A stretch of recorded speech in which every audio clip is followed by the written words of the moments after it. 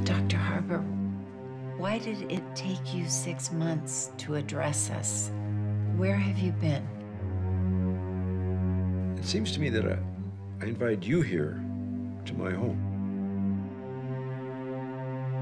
We only received that invitation after the suicide toll had rapidly reached 1 million.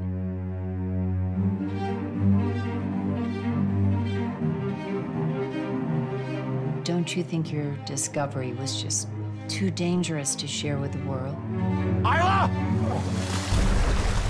Isla!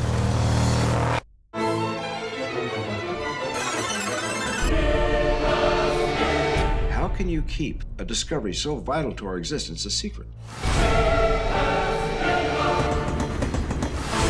You proved the existence of an afterlife.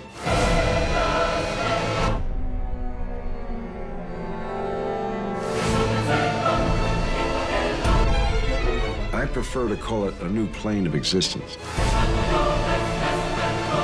Do you feel responsible for all those people killing themselves?